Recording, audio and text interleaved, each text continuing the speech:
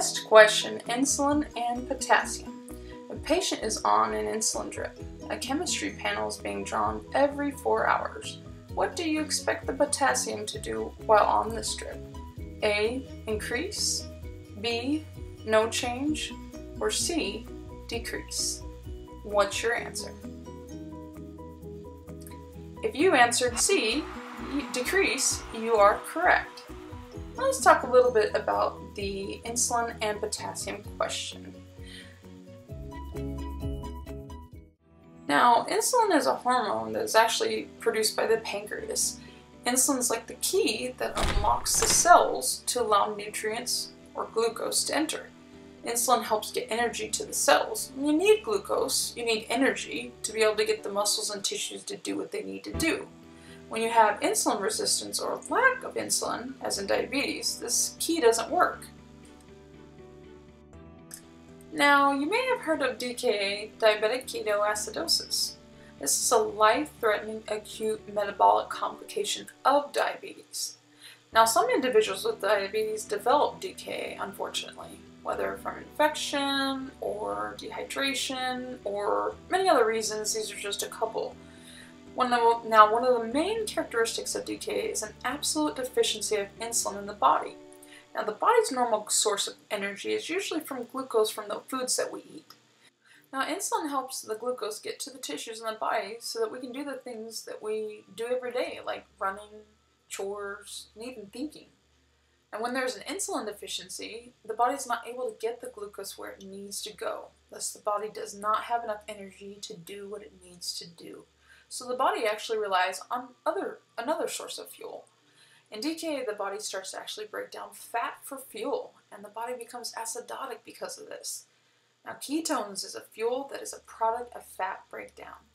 When DKA happens, fats are basically broken down too quickly, and ketones build up in the bloodstream, and that causes the body to become too acidic.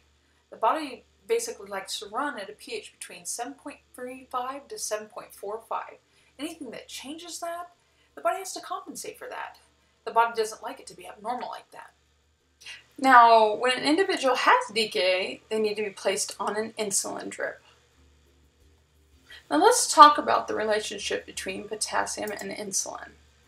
Now, nearly all patients with DKA actually have a total body potassium deficit. This is usually from urinary losses and hyperaldosteronism.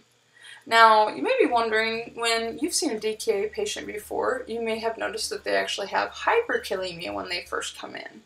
Now, this is usually because of the insulin deficiency and hyperosmolality. Both of these abnormalities can cause potassium to actually move out of the cell and into the serum, into the bloodstream. Now, when insulin is given, the potassium actually can drop very rapidly. So that's why it's so important to be checking a chemistry panel every 4 hours. Now, the normal potassium is usually between 3.5 to 5. Just a side note, magnesium and phosphate should also be checked as well, because those also can decrease. Let's talk about some of the signs and symptoms of hypokalemia. They usually occur when the potassium is under 3, and if you can just remember that they're usually musculoskeletal and cardiac related. Those are the main systems that it seems to affect. Specifically with cardiac related, we worry about EKG changes. Often we see T wave changes. Generally the T wave becomes inverted or has depression. And so in other words, they become smaller. And then you have U waves that actually become more prominent or elevated. Now obviously this is a major concern because these changes in the EKG can actually throw patients into life-threatening arrhythmias. And of course, you know what this machine is. We don't want to have to end up doing some ACLS on them. Now, there's some other signs and symptoms such as hallucinations, confusion, numbness, and tingling that can also come with hypokalemia. So these are just a few symptoms. Well, that ends our video for the day, or our question for the day. Hope you enjoyed, hope you learned something for this, and thank you for watching. Please subscribe.